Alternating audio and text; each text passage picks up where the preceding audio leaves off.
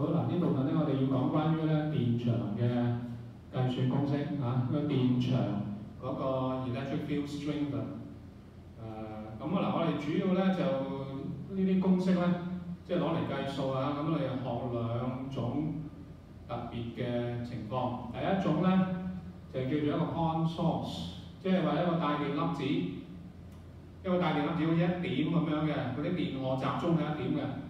咁喺佢周圍嘅空間咧，就會形成一個電場啊嘛。咁我哋想知道嘅咧，就係話離開呢個帶電粒子咧一個距離啊，電場應該係同空間有關嘅，即係嗰個電場嘅強度。我想知道咧，離開呢個帶電粒子咧某一個距離 r 嗰個位置啊，個電場個公式係點樣計法？ OK， 嗱咁電場嘅意思係乜嘢啊？就係話呢個帶電粒子大 Q 咧，佢形成咗一個電場咯喎，喺呢個空間。咁呢個空間咧，我點知道嗰個電場嘅存在啊？如果有另一個帶電粒子進入大 Q 嘅電場咧，呢個帶電粒子小 Q 咧，我哋叫做一個測試電荷，係咪？佢就會受力啦。OK， 咁其實咧。呢個係基於 Coulomb's law 係咪？兩個帶電粒子互相影響，用 Coulomb's law 計出嚟咧，呢個就係個 electric force 大 Q 小 Q 除 R square 再乘翻個 constant， 多啲 constant 係呢一個啊，係嘛？其實咧就我哋主要知道咧，其實有個 constant 就得啦嚇。咁通常咧就會 given 呢個 epsilon O 啦。咁其實一除4派epsilon O 咧，就係9乘10嘅負9嘅嚇，差唔多，大約啦。好啦，咁我哋喺上一節咧講關於 electric field 咧，就討論過咧個方向嘅問題嘅，即係個電場方向問題。電場方向嘅定義咧，就係以一個 positive 嘅 test charge， 即係個小 Q 係 positive charge 咧。佢所受力嘅方向就定為個電場方向啊嘛，所以如果大 Q 係 positive 咧，個方向應該指出去啦 ，repulsion 啊嘛。如果大 Q 係 negative charge 嚟嘅，個 electric field 應該指向入邊啦，因為係 attraction。OK， 好，咁呢個方向就係我哋上一節討論嘅問題。呢一節咧，我哋想睇嘅咧就係嗰個計算公式。個計算公式咧。呢個係 Coulomb's law， 但係 Coulomb's law 係計個 force 啊嘛。electric field 係咩意思啊？係 force per unit charge。嗱，呢個係基本定義，係電場嘅基本定義。force per unit charge， 無論個電場係由乜嘢類型嘅物體形成咧，電場強度嘅計算公式一定係咁樣。OK，force per unit charge， 即係每單位電荷。有一個小 Q， 當佢喺呢個電場裏邊，如果佢受嘅力係 F 咧，呢個電場喺呢一個位置喺小 Q 所在嘅位置嘅強度就定為咧 F over Q。咁換句話講咧，其實呢個重點係個比例，係咪？如果小 Q 係佢嘅電荷係多啲，受嘅力咪大啲咯；電荷少啲，受嘅力就會少啲。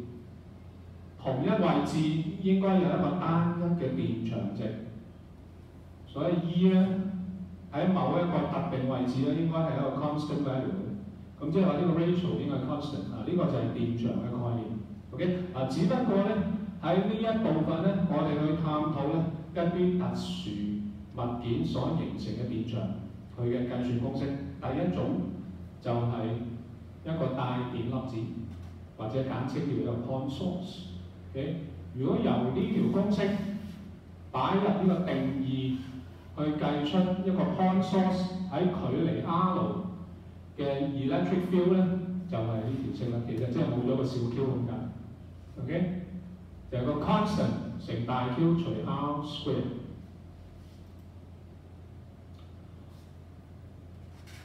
就係咁啦。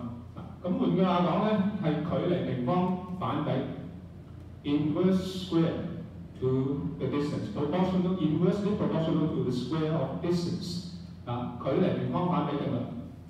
即係咁解啦譬如咧喺某個距離底下，呢個係個 point source， 嗰個 electric field 係 EO 嘅話咧咁強嘅。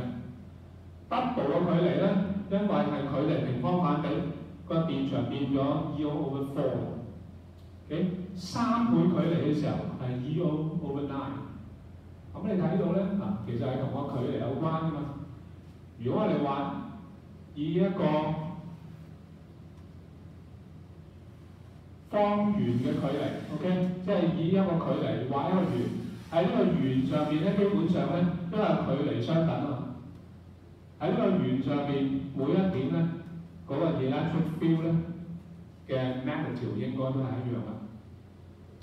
同樣喺呢個圓上邊，每一點都係 EO over 4。喺呢個圓上邊，呢個圓係3倍半徑大嘅話，喺呢個圓上面每一點咧個 electric field 咧都係 EO over 9。講得正確一點，其實唔係圓，因為而家我哋將佢畫成平面圖，實際情況係一個立體嘅情況，應該係一個 sphere， 係咪？喺一個球面上邊，呢個球嘅半徑係 RO， 喺呢個球面上邊每一點嘅 electric field 都係呢個值。當呢個球嘅半徑係 double， 喺呢個球面上邊每一點嘅 electric field 就會得返1/4。如果個球再大啲，係原來半徑嘅3倍，喺呢個球面上邊每一點嘅 electric field 就會係原來嘅值嘅1/9。平方反比嘅原理。所以如果你畫成圖表，將個 electric field 同個距離畫成圖表咧，應該會係咁啦，係咪？急降嘅，降得好急嘅一條曲線，降得越嚟越多，降得越嚟越多。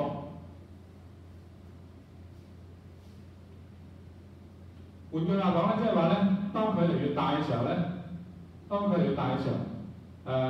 佢越接近咧係0啦，去到無限遠就趨向0。好咁我哋睇一啲例題，第12，有一個 point charge 呢個咁而家有幅圖咧，咁樣格仔圖啦咁話俾我哋聽咧，個 electric field string 我哋重溫一次咧。呢個 string 呢個字咧，有時可以散兩都得。就咁 electric field 咧，其實即係 electric field string 電場強度。如果喺 x、y 呢兩點咧喺 x 同埋 y 就俾咗我哋嘅咁而家想我哋求咧 A 點嘅 electric field string 同 B 點嘅 electric field string。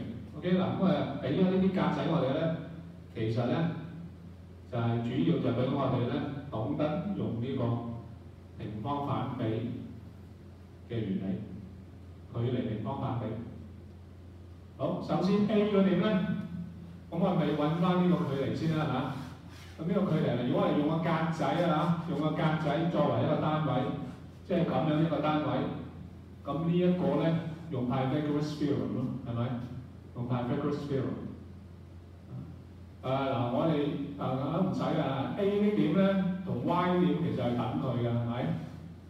等佢於 Q 嘅。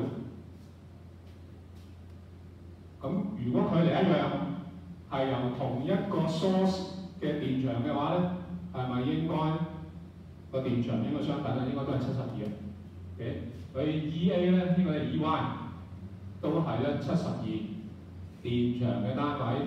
可能有啲同學記得咗啦因為電場嘅定義咧就係每單位電荷會受幾大嘅力力嘅單位 Newton， 電荷單位係 Coulomb， 所以係 Newton per Coulomb。好啦，B 嗰度咧就係用啲數學嘅需要用 Pythagoras theorem 啦。睇下呢度呢一個位。或者其實可以咁樣睇因為 E 等於 Q 除4π epsilon O R square， 而4π epsilon O 咧係 constant， Q 又係 constant， 咁換句話講咧，喺某一個位置 R 咧，嗰個電場如果係 E 咧 ，E 同 R 嘅二次方相乘咧，應該係 constant 嚟嘅，或者咁講咧，即係 E 反比於 R 平方啊嘛。好啦，咁 B 嗰點，我哋都想求 B 點嘅電場。只要我知道 B 點嘅距離 R， 叫 RB 二次方，應該等於咧我用 X 去計 ，X 嘅電場同 X 嘅距離 ，OK？ 嗱 X 嘅電場 ，OK 應該360啊，應該360啊，應該前面嗰度咧，前面啱啊360。好啦，RB 用 Pythagoras theorem。嗱，其實我哋唔需要計 RB， 計 RB square 出嚟啦嘛，係嘛？呢度1啊嘛，呢度3啊嘛，咁個 Pythagoras theorem 咧，呢個俾我開幫10咯，係咪？咁但係我哋要 square 咧，咁咪變咗10咯，10乘 EB 咧，等於咧 RX 係咩啊？呢個 RX 離開 Q 嘅距離就1格，所以1啦，1嘅 square 係1啦，所以咧 EB 應該等於 EX 除10，係咪？就360除10，所以36嘅 Newton per Coulomb。呢條題目主要咧就係運用呢個距離平方反比嘅概念。呢條公式咧，頭先你講呢條公式，其實咧嚴格嚟講係用喺一個叫做 point source 啊，即係話咧係一個大電粒子嚟嘅一個 constant 乘 Q 除翻 R square 咧，就喺 R 呢個位置嘅電場。OK， 嗱記住我哋計個 magnetism 有個方向咧，我哋就係用翻個電場方向嘅定義去諗㗎啦。好啦，呢條公式嚴格係用喺大電粒子，但係咧其實可以將佢咧延伸到咧一個球體嘅情況。如果有球體係有一個均勻嘅電荷分佈嘅，咁簡單嚟講就譬如一個conductor有均勻電荷分佈嘅一個球體，我哋就可以將佢嘅電荷咧睇成集中喺中心，因為一個球體特別係一個金屬球體咧，當佢帶電嘅時候，個電荷應該係散佈喺一個表面嘅。OK， 但係如果我哋要用呢條公式咧，我哋係計算喺呢個球以外嘅一個位置嘅電場，我哋就將呢個球嘅所有電荷咧睇成集中喺佢嘅 centre 嚟到計算。OK， 咁跟住嗰啲計算咧，同之前嗰啲係一樣嘅。OK， 但係你記住咧，呢條公式只係喺呢個球以外嘅位置有效嘅啫，喺個球以內咧就唔用呢條公式啦，唔可以用呢條公式好，咁有時可能咧喺個空間上咧，個電場咧係可能係由好多大電粒子同時影響緊個空間，係嘛？即係 Q1 嘅電場 ，Q2 又有電場 ，Q3 亦都有電場，佢哋擺埋一齊嘅時候，令到呢個空間複雜咗啦。咁個電場嘅計算咧，其實咧就係好簡單嘅，我哋咧就係用當咧 Q 即係獨立去睇啊 ，Q1 喺 P 呢點嘅電場，我哋揾咗出嚟先，呢個叫 E1，個方向就係咁咯，係嘛？因為 Q1 係如果係 positive charge， 個電場方向應該指出嚟啊。好啦 ，Q2 所產生嘅電場應該係咁啦。Q3 應該係咁啦，咁但係因為佢哋嘅方向不同，嗰條公式咧都係用頭先嗰條公式嘅，因為大家都係 point charge 嘅，即係話你只需要知道呢個距離，知道呢個距離，知道埋呢個距離，你就可以計算咧呢幾個電場嘅大細啦。個 magnetism 仲有一個Q4 係 negative 嘅，所以個電場應該係 attractive 向住佢自己。咁最後個問題係呢個位置 P 咧，嗰個電場應該係幾大？咁個方法咧，其實就當佢哋係即係好多個 force 嘅 vector 幾個 force 嘅 vector，我哋一揾個 resultant 解，即係用翻第7課咧嗰啲力學嘅概念啊 ，addition of forces。OK， 將佢哋加晒入去啊，唔可以就咁數值加，因為咧有方向佢哋。嗱，舉一個例，書裏面咧仲有一個例題咧 ，example 13咧，就嗰個計 dipole 啦，但係嗰個題目咧就可能就稍為比較複雜啲嚇，咁所以呢度咧我跳咗啦，咁啲同學可以自己睇啦。嗱，咁我哋睇一個咁樣嘅情況啊，喺一個 square 嘅分佈，喺個 square 嘅4個角落頭有4個 point charge， 有3點係正，1點係負。OK， 而家我哋想求咧喺個 centre 喺呢個 square 嘅 centre 嘅 resultant electric field 啊。好，逐個睇。首先，由於呢一個左上角佢嘅電場應該係咁樣，係咪 ？OK， 應該指出嚟，因為佢係 positive charge。逐個畫咯。右上角，因為佢係 positive charge，佢嘅電場應該係指向右下角，係咪？